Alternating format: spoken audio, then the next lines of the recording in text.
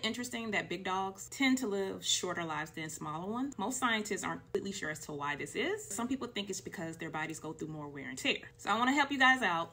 Let's talk about dog breeds and their lifespans.